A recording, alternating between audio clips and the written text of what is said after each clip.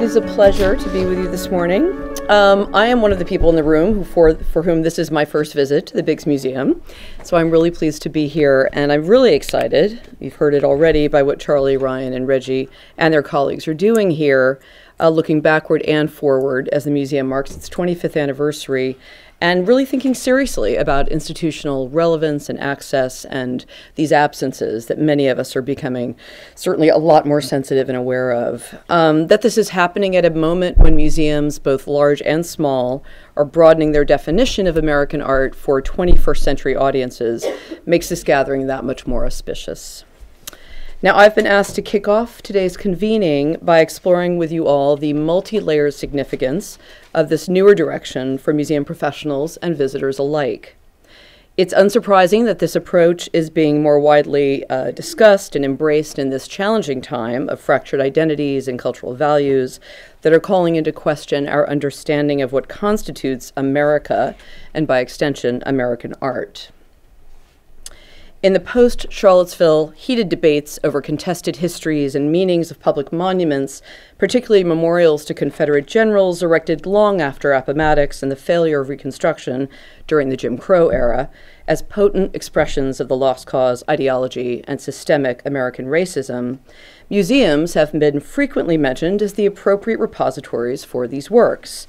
And at left is the Lee Monument on Richmond's Monument Avenue, and at right, the infamous statue that sparked the unrest in Charlottesville.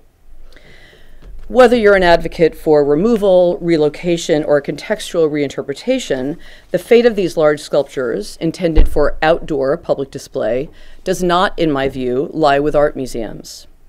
It's fair to say that American museums already have their fair share of appropriately scaled problematic works, shaped by this country's original sins of genocide and enslavement, as well as related struggles regarding oppression and resistance, discord and protest, some even by famous artists. Among the things that strikes me about this frequent call to move these troubling monuments indoors, an enormous logistical as well as political challenge, is what it reveals about current public perception and how that impacts museums' complicated self-positioning during these turbulent times.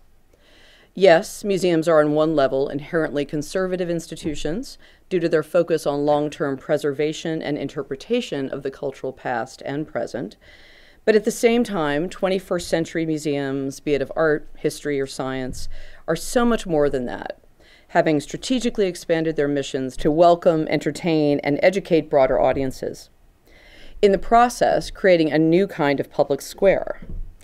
And it will come as little surprise to this audience that a wide range of people have tremendous interest in what we have and what we do, and have found a sense of shared belonging in our midst, even while periodically questioning who gets to speak for disquieting works and decide what museums should and should not exhibit. In his piece weighing in on the public monument debate, New York Times art critic Holland Cotter echoed the call for moving the most offensive examples to museums, arguing, for this to happen, though, museums will have to relinquish their pretense of ideological neutrality. They will have to become truth-telling institutions. Cotter continued, our encyclopedic museums, like the Met, are giant warehouses filled with global objects designed to function exactly the way the Confederate images do, as instruments of ideological persuasion with ethical messages we might well find repellent if we could read their visual symbols. And we need to learn to be symbol readers with our eyes wide open in our own political moment. He concluded, museums can be training grounds for that reading, though to be truly useful schools, they must be willing to identify themselves as historical halls of shame as well as halls of fame. So this argument is one that Cotter, in my opinion, one of the most thoughtful and open-minded art critics working today, has posited before, and I'm thinking of his much-discussed Making Museums Moral Again, a piece that was published in the Times in March of 2016. In that piece, he highlighted the Met's departments of ancient art, Egyptian and classical, calling out curators for not rethinking their permanent collection narratives with the goal of, quote, exploratory truth-telling, while justly praising the museum's Congo Power and Majesty temporary exhibition for not shying away from uncomfortable histories of colonial exploitation and enslavement in polemical wall texts. Had Cotter expanded his framework at the Met and beyond, he would have found ample evidence in multiple American art collections of how curators are probing, in his words, art as evidence of history, and pursuing a reckoning with history through art that has become more urgent in our nearly apocalyptic moment. And here is the famous artist, Fred Wilson of Minding the Museum fame, speaking about the Congo show with a class of students at the Met. Many history museums have long embraced this activist social justice role through their stated missions. For example, the Smithsonian's National Museum of African American History and Culture released a powerful statement in the aftermath of Charlottesville, affirming their commitment to, quote, bringing history with all of its pain and its promise front and center, continuing, only when we illuminate the dark corners and tell the unvarnished truth can we learn history's lessons and bridge the gaps that divide us. When it comes to art museums, though, certain commentators and supporters feel that such agendas do not fit as comfortably in the realm of creative expression. Famously, the New York Times critic Roberta Smith, writing in 2000, expressed concern that, quote, the mysterious creative work of curators was at that time in danger of being reduced to, quote, the level of the art historian or the social historian. A curious statement on so many different levels, but Smith continued to argue this position in 2013 when she advocated for breaking down walls between academic and so-called folk artists in American museums, an argument grounded in both aesthetic and sociopolitical terms, not to mention value judgments. Stating that the 2012 reinstallation of the Met's American Wing opted to, quote, tell American history through gallery displays rather than show its best paintings to their best advantage, Smith revealed her bias against more contextual approaches to curating. And suffice it to say, a shout out to our senior curator, Betsy Kornhauser, who has been hanging the Thomas Chambers so-called folk painting at right alongside Thomas Cole's iconic oxbow for some time now.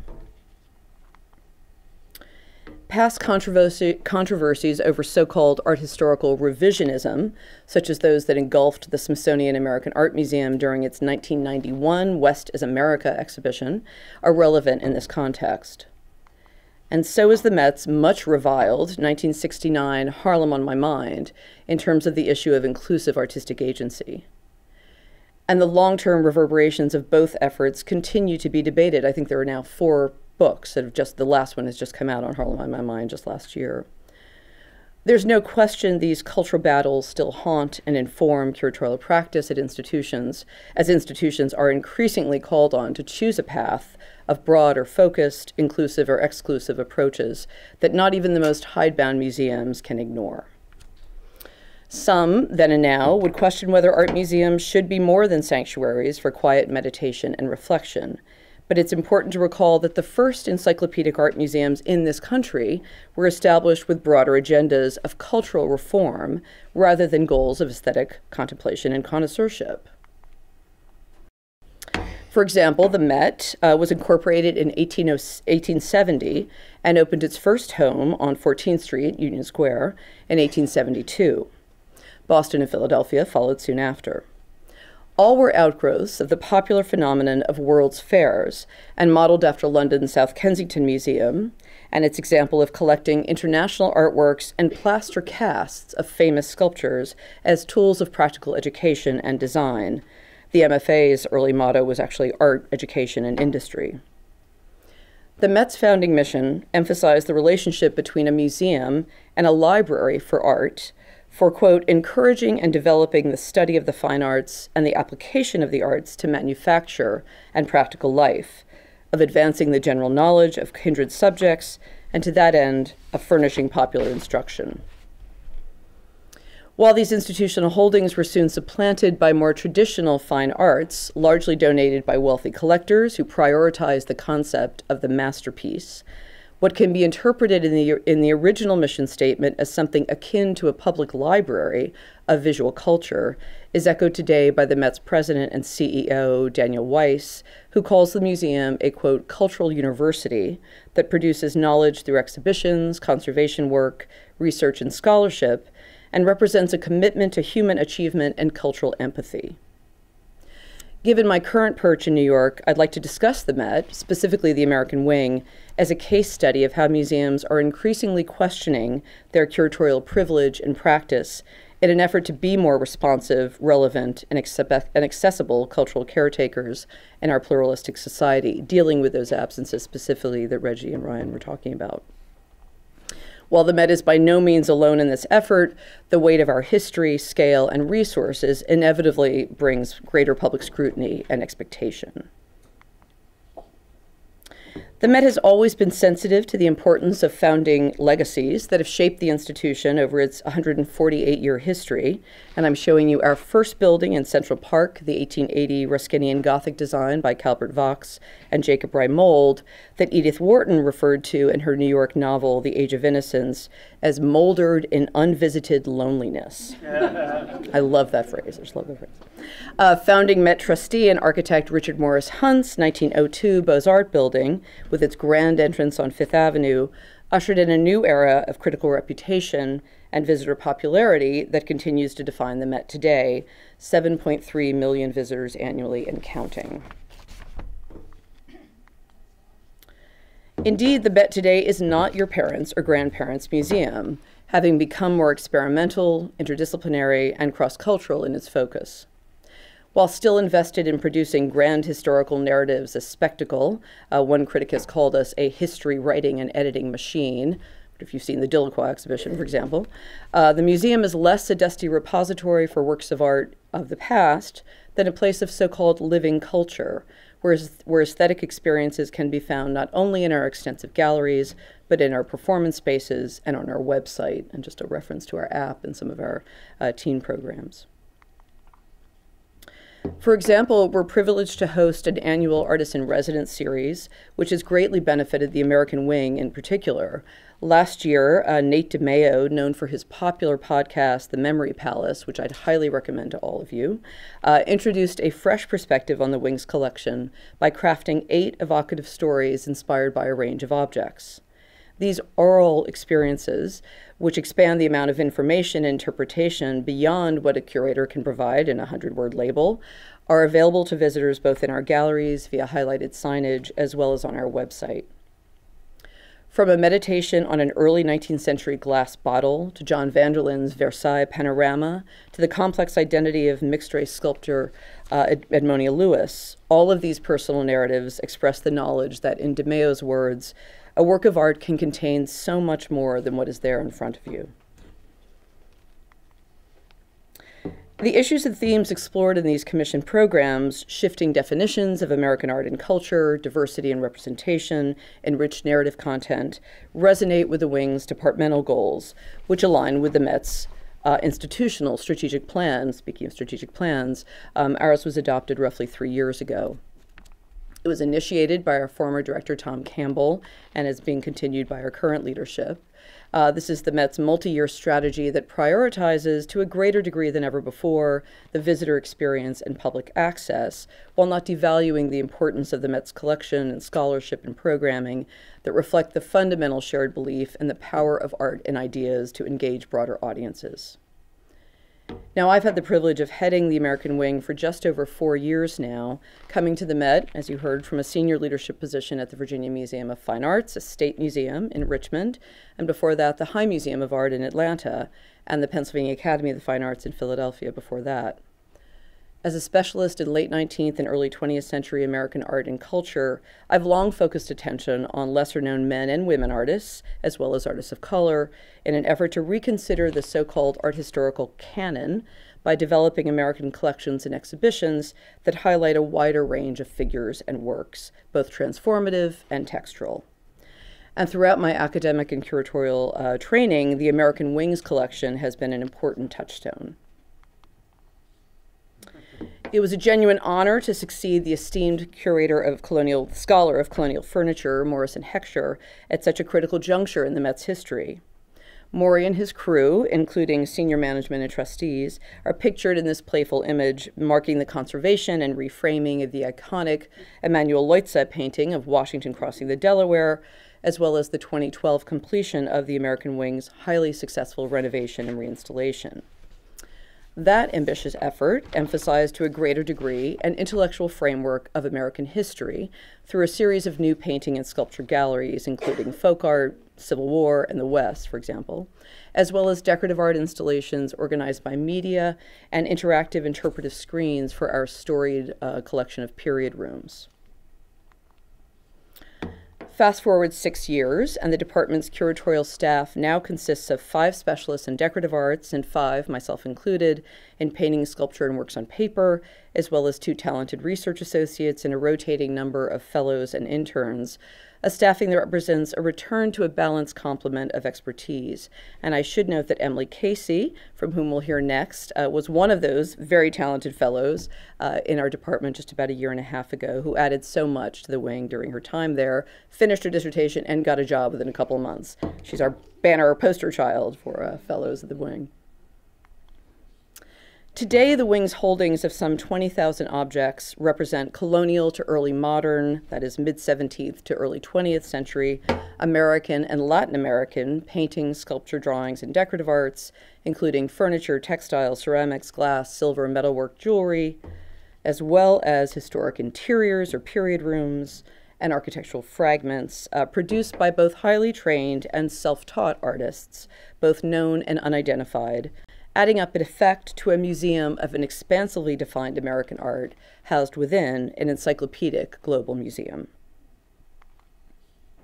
A large number of those works are on regular view throughout our 75 galleries, while more than 7,000 are displayed in our Luce Center for the Study of American Art, an open storage space that the Met inaugurated in 1988. It was the first of the Luce open storage projects, one that the contemporary Brazilian, New York-based artist Vic Muniz has called a semantic maze, transgressive and empowering. I love thinking about it that way. Much of the work in the American Wings collection is iconic in nature, with numerous textbook examples of painting, sculpture, and decorative art. Yet, since arriving at the Met, I've been keen to interrogate our claim of having the most comprehensive collection of American art in the world, as of course one generation's canon is another's biased survey. And what does it really mean to say you have the most comprehensive collection of American art in the world? As some of you may know, the American Wing was established in 1924 in the midst of a popular colonial revival zeitgeist sweeping the country that valued both ancestor worship and the Americanization of newly arrived immigrants. As a result, the major collecting focus of the department was initially on British American colonial and federal decorative arts and Americana, a test run for which was explored in the very popular Hudson Fulton Loan Exhibition of 1909, the Met's first foray in showcasing chronologically installed American art in its then special exhibition galleries, and you see an image of it at left. This landmark loan show was part of New York's commemoration of the 300th anniversary of Henry Hudson's exploration of the river that bears his name. Robert DeForest, who served as the chair of the celebration's art committee, later noted that the Hudson Fulton exhibition was not only intended to mark an important historical event, but to, quote, test out the question whether American domestic art was worthy of a place in an art museum. The popularity of the exhibition, seen by nearly 300,000 visitors in under 3 months, proved that it was indeed worthy, and the Met soon committed itself to building a collection of colonial and federal decorative art. And I should add that efforts like the Hudson Fulton exhibition ignored the production of New Spain, New France, and New Netherland for British American work, a focus very typical of the field at the time. And the image at right on the lower right is our first floor neoclassical parlor, which I think, as you see, evokes the mix of artistic forms that characterize the Hudson Fulton extravaganza. While traditional philosophies and approaches to the American past, as well as ideas of Americanness and cultural nationalism, determine the character of the wing from its 1924 founding through the World War II years, it was soon moving forward.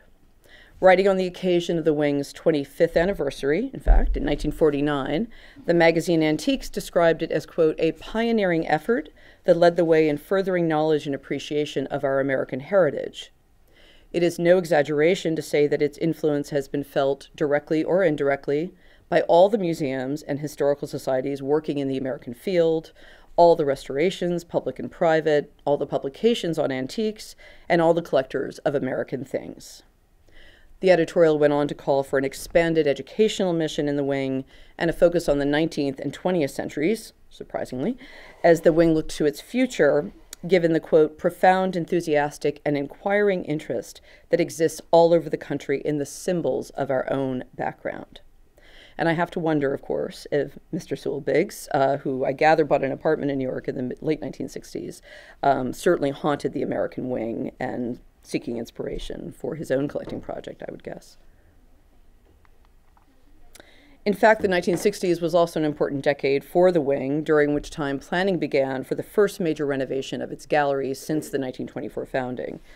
Missing the opportunity to coordinate the reopening of the much expanded wing with America's bicentennial year due to New York's financial crisis in 1975, just such a New York story, it would be another 5 years before the project was completed, in fact. So in 1980, the new galleries and courtyard were enclosed in this dramatic skylit design by Kevin Roche, John Dingloo, and Associates, one that continues to be among the most popular public spaces at the Met. This transformative development extended the American Wing's character and scope, and the latest multi-year renovation and reinstallation, which again was completed in 2012, provided even greater flexibility for telling varied stories with a range of objects. Since that time, our collections have continued to evolve. The American Wing is one of the largest of the Met's 17 curatorial departments and the only Western collecting area at our institution to regularly blend painting, sculpture, drawings, and decorative arts throughout our 75 galleries.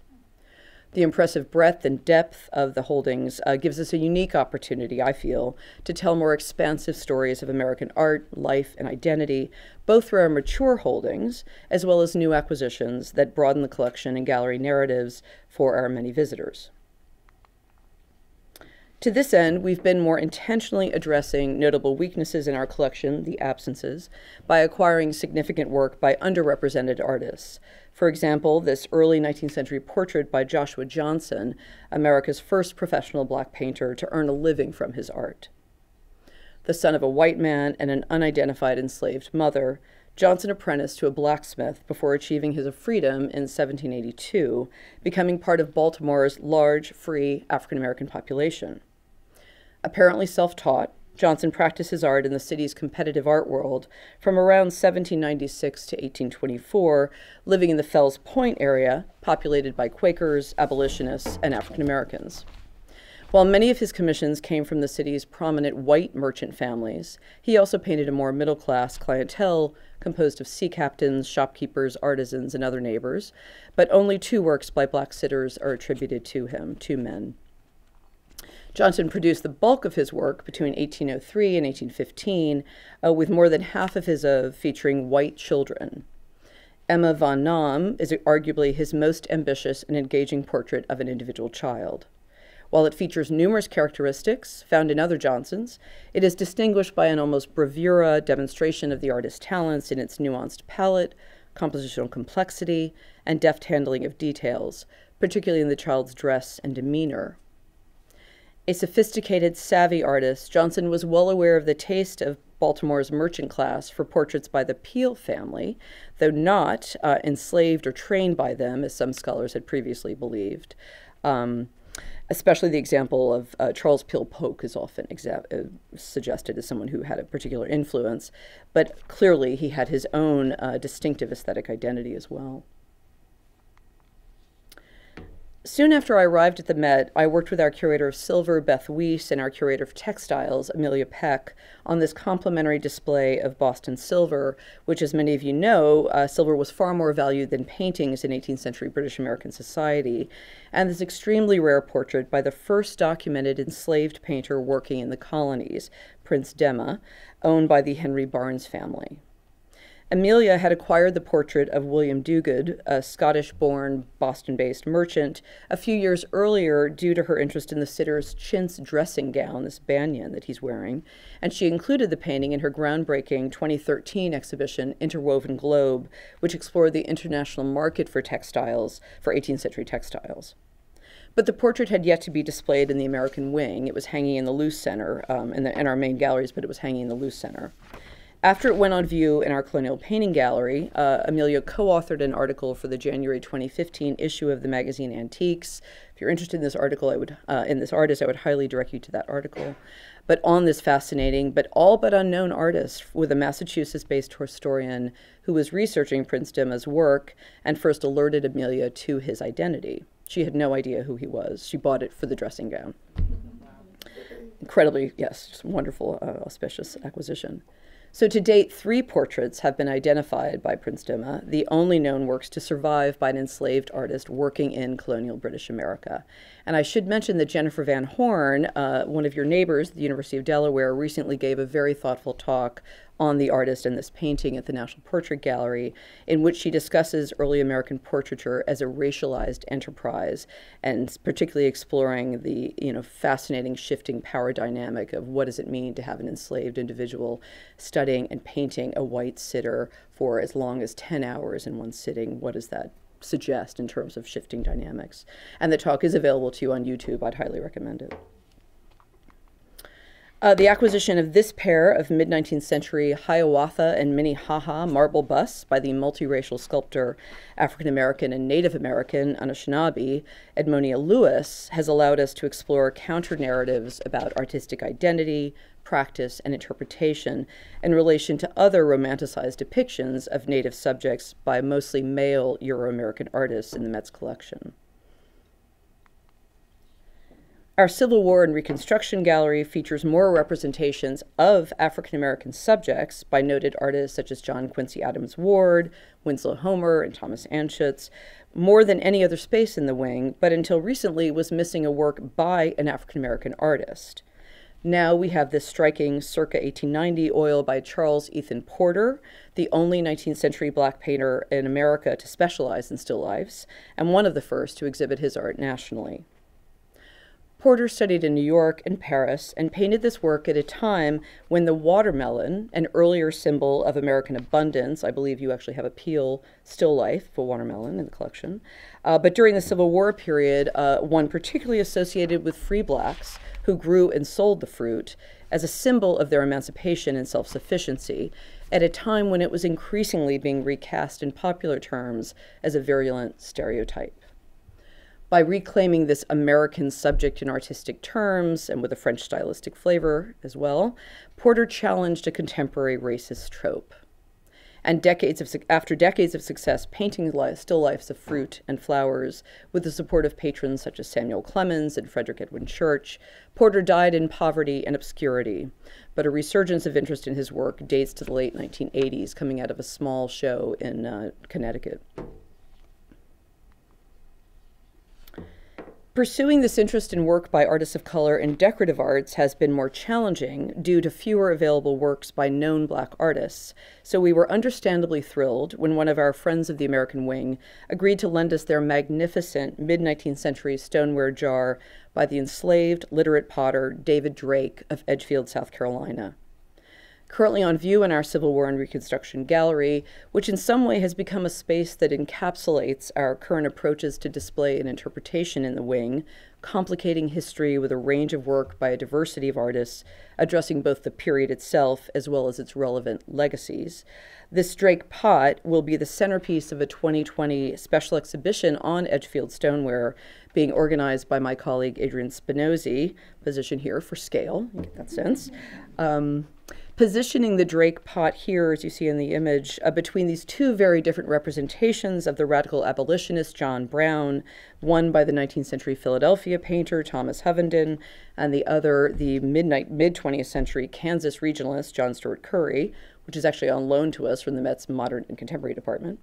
opens up the conversation about race and representation in that gallery, in addition, of course, to aesthetic issues of style and artistic practice. The historical and modern dialogue between the Hovenden and the Curry, works which generally reside, as I noted, in two different departments at the Met, also suggests how we're rethinking the collections that we've inherited. Famously, the Met's controversial director Thomas Hoving determined the Met's curatorial taxonomy in 1967, the year that the Contemporary Arts Department was established, actually formed out of the American Wing, with work by American artists born by 1876, presumably the centennial year, which is why they chose it, I guess, residing in the American Wing after 1876 in the modern contemporary, galleries that are now separated by 5 long city blocks at very different opposite ends, obviously, of the Met's Fifth Avenue building. So for many reasons, this is not an ideal division. Yet, despite this problematic inheritance, we are finding ways to explore conversations between artists, both living and dead.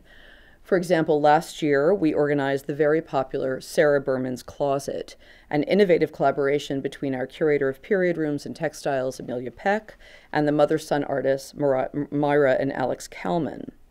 This partnership represented the first time the Wing's historical interiors had been interpreted through a contemporary lens.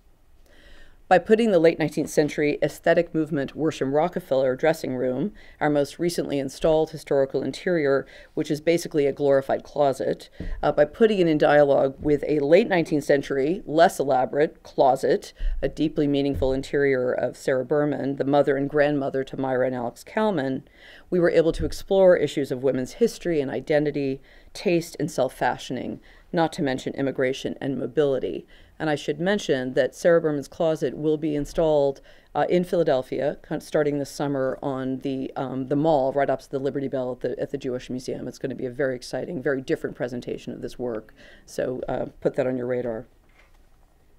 So in these terms, we're really moving beyond the exceptionalist question of what is American about American art, a discourse which defined the academic field from roughly the 1930s to the 1980s, even later in most museums. And we're also now asking, when is American art? Probing outmoded chronological divides between historical and modern contemporary works. In addition, we're considering, where is American art, embracing a more hemispheric definition of American by introducing a gallery of colonial Mexican art, a landmark initiative of our Latin American specialist, Rhonda Castle. In her inaugural installation on collecting the arts of colonial Mexico, which opened roughly 3 years ago and has continued to evolve, Rhonda tells the fascinating story of our founders of the American Wing, Emily and Robert DeForest's intentions in a single gallery.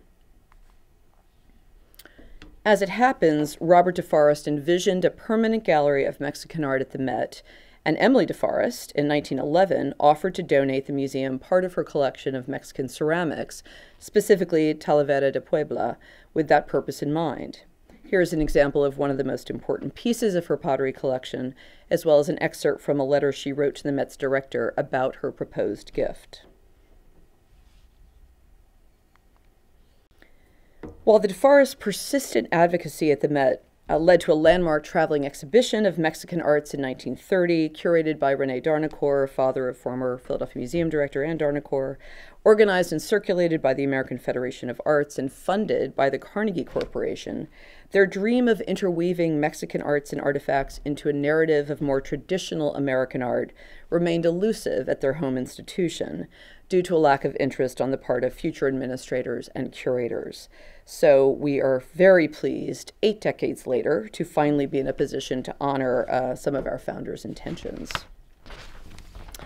Moreover, these collectors also were very interested in Native American art, had a large collection of California baskets. So I'd like to think that DeForest are pleased to see how, in the fall of 2016, we began to experiment with featuring Native American art in conversation with Euro-American production, for which the Wing is best known, of course, through a few strategic loans from the collection of Charles and Valerie Diker, loans that soon became gifts and richly resonate with key American paintings and sculpture. For example, Jules Tavernier's dramatic scene of a Pomo Indian roundhouse ceremony, our first major work by a California-based artist, also acquired in 2016, which featured alongside a handsome late 19th century example of the Pomo's acclaimed artistry in basket making, one of the oldest forms of indigenous art. In our Art of the American West gallery, we displayed a striking piece of black-on-black pottery by Maria and Julian Martinez, the famous Tewa Indian married couple. The Martinezes of the San Ildefonso Pueblo in New Mexico are among the most widely recognized 20th century potters in America, full stop. And the Martinez installation allowed us to expand the visual narrative of regional artistic production and reception beyond such well-known Euro-American figures as Frederick Remington and painters of the Tau School, whose work is also represented in this gallery. Then, just a few weeks ago, as a replacement for the Martinez jar, which moved to another display, we installed this work from 1990 by Nathan Begay, a Hopi Navajo artist whose cultural heritage shaped his traditional approach to contemporary subject matter and his gay identity. It was very focused on kind of these autobiographical pieces. Back in early 2017, we featured in that gallery another loan from the Diker collection, this remarkable pictorial muslin from the mid-1920s, about the size of this wall, depicting the Battle of the Little Bighorn by Standing Bear, a respected Lakota artist and leader of the Pine Ridge Reservation in South Dakota. Standing Bear fought in the infamous 1876 conflict as a 15-year-old. He also later traveled with Buffalo Bill Cody's Wild West show in Europe, famous for its climactic performance of that battle, which must have been an oddly surreal experience for him. This meaningful memory picture, which the Dikers donated to the Met last year, introduced an entirely new dimension to the more expected representations of Native and non-Native figures that largely fill that gallery. These purposeful juxtapositions represented the first time that the creative talents of Indigenous Americans had been experienced in the galleries of the American Wing, thereby enriching and complicating traditional narratives and installation frameworks. And they set the stage for the inaugural display in the wing of the promised gift of 91 objects from the Charles and Valerie Diker collection, in addition to more than 25 other gifts and loans from the pioneering collectors. Art of Native America, which opened at the beginning of October, is the third time that selections of the Diker holdings have been seen at the Met. And I'm showing you images here of the first installation, Native Paths, which appeared in 3 different rotations between 1998 and 2000. And here are 2 views of the dramatic 2016 installation of their works that the American Wing's visual dialogues I just shared with you were meant to complement. So in both of these prior instances, the Diker collection appeared in or near the Michael Rockefeller Galleries, or AAOA, the Arts of Africa, Oceania, and the Americas, the department where Native American art has traditionally been shown at the Met, as in many encyclopedic museums. The American Wing installation similarly demonstrates the diversity and superb aesthetic quality of the Diker holdings, while underlining their appropriateness in a department of historical American art.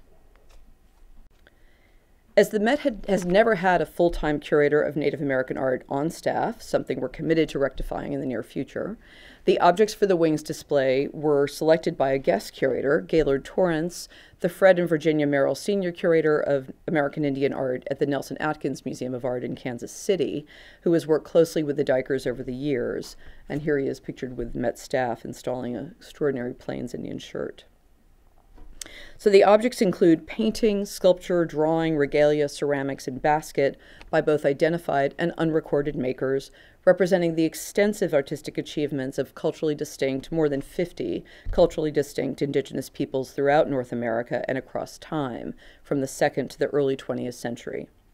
They also reveal a broad range of artistic practice from various regions of the United States and Canada, a first for the American Wing to be showing work from Canada, the woodlands, Western Plains and Plateau, California and Great Basin, Southwest, Northwest Coast, and the Arctic, so 7 different cultural regions.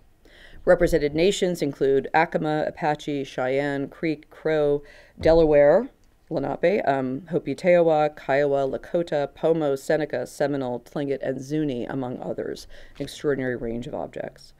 Some of the greatest strengths in the Diker collection are sculptural objects from British Columbia and Alaska, California baskets, pottery from the southwestern pueblos, plains drawings and regalia, and rare accessories from the eastern woodlands.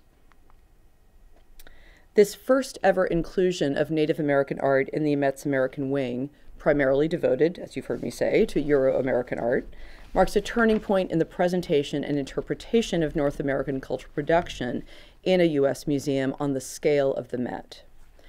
We're well aware of the myriad debates and deeply held positions surrounding the collecting and display of Native American art by encyclopedic art museums, and are committed to thoughtfully and sensitively exploring the entangled histories of contact and colonization in different contexts from Indigenous and Euro-American perspectives, with the assistance of both Native and non-Native colleagues, specialists, and community leaders, a number of whom make up our Diker Advisory Committee.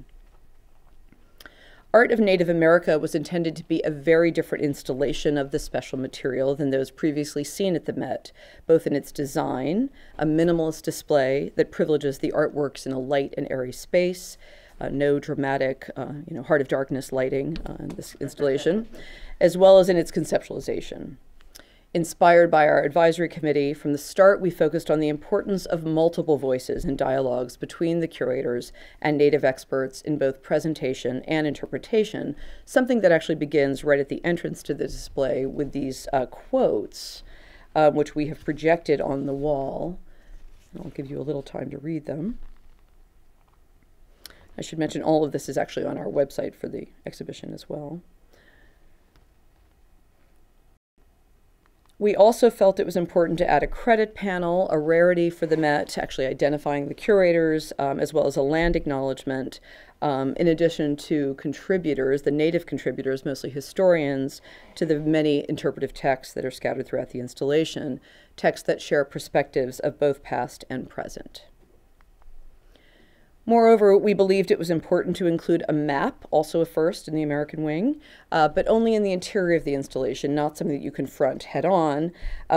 given the large number of international visitors that we have at the museum, not to mention American visitors who have very little sense, of course, of our geography. The map also helps explain the overall organizing framework of the installation by regional and cultural areas, while emphasizing the fluidity and exchange among cultures then and now, and noting that of course, many Native peoples live outside their ancestral homelands today. I personally felt it was important to open the display with the Eastern Woodlands, a nod to our New York location, and we were interested to learn in the course of our project that New York City has the largest and most diverse population of Indigenous Americans in the country, based on recent census records. This section has some of the most historically significant work in the installation, including this remarkable shoulder bag missing its strap, made by an unknown Anishinaabe woman. The iconic piece was once owned by the Reverend Peter Jones, the first Indigenous North American to be ordained as a Methodist minister, pictured at left in what is believed to be among the earliest photographs of a named Native American. The Met is lucky to have this print in our photography collection, and it's currently being featured actually in a complimentary installation that we just opened. It's entitled Artistic Encounters with Indigenous America, that is in our Luce Center.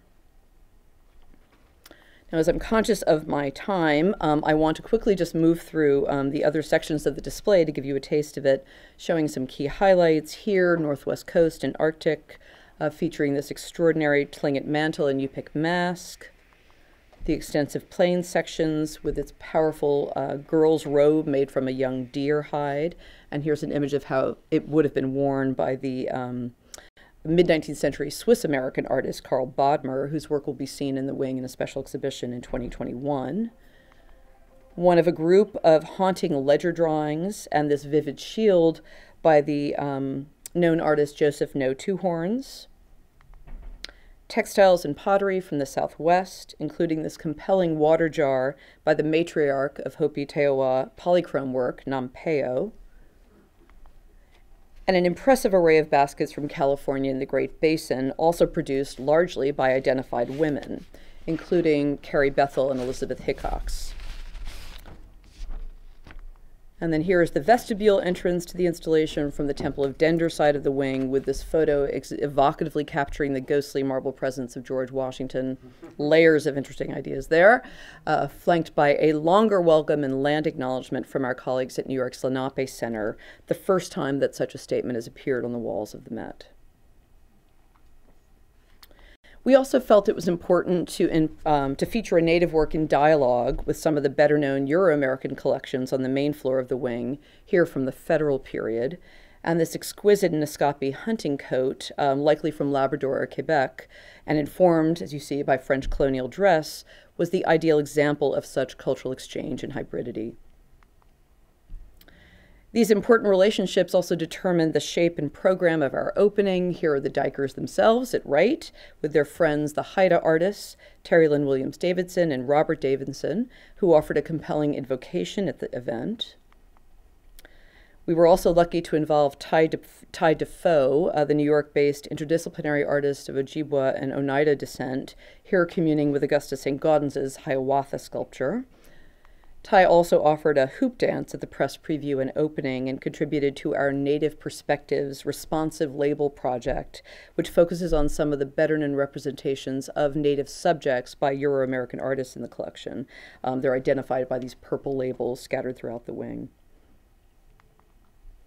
Our colleagues in education organized an amazing public opening event in partnership with the Canadian Consulate, highlighting First Nations artists like DJ Shub, with the hip-hop inflected hoop dancer James Jones. I think they're often in Philadelphia. They love Philadelphia. Then on Indigenous Peoples Day, the Met's Popular Artists on Art series featured these contemporary Native performing and visual artists, Martha Redbone, who is part Native American, part African American, Jackson Paulus, Tlingit artist, and again, Ty Defoe, speaking about works in the Dyker installation. And I'm emphasizing these public programs as it's been particularly important to us to partner with a range of contemporary artists on this project to underline the significance of these living cultures of Native Americans, as there is only historical work represented in the Dyker collection. The latest work dates to the 1930s. I wanted to conclude by emphasizing that while this inaugural iteration of the Dyker installation will be on view for 1 full year, the Met has made a 10-year commitment to featuring Native American art in the Wing's Wolf Gallery, our special exhibition space. So this really is just the beginning of our new venture. Future responsive displays of both Native and Euro-American art in the part of that gallery, in the L-shaped end, the Dender end, which will replace light-sensitive works in the Dyker collection, will further explore these relevant cross-cultural dialogues. For example, these might include a close look at George Caleb Bingham's Fur Traders Descending the Missouri, one of our icons, in terms of hybrid identities and kinship ties, or a Louis Comfort Tiffany's Native-inspired basket chandelier commissioned by the founders of the American Wing, Emily and Robert DeForest, whose collecting tastes, as I mentioned earlier, range from Native and Latin American to more traditional British American decorative arts. And I'm thrilled to say that a number of curators in the Wing have really risen to the challenge and have already stepped forward with thoughtful ideas for that space. Building on the DeForest's innovative collecting practice and philosophy, this expansive understanding of American art will also enrich the Met's canonic holdings through new perspectives and contexts that reckon with this country's complex history in a variety of ways, from display to interpretation. For example, I wonder how many of our visitors have noticed the figure at the far right of Leutze's iconic canvas, bedecked in indigenous woodlands clothing, including what appears to be an Anishinaabe shoulder bag, suggestive of one in the Dyker's collection. Such a detail in the Leutze opens up this very well-known, well-studied painting in fresh ways, creating dialogue between native and non-native worlds. For many museum professionals and audiences, Holland Cotter's 2015 clarion call for greater progressive action and curatorial responsibility deeply resonated. And more today appear to believe there needs to be an ongoing commitment to sharing a broader range of local, national, and international stories through ever-evolving, expansively defined collections of American art. At the Met, bringing together works by historical African American, Euro-American, Latin American, and Native American artists, we're working on Asian American, in different aesthetic and interpretive contexts, will allow us to move closer to presenting an American wing that looks and speaks more like America. Thank you.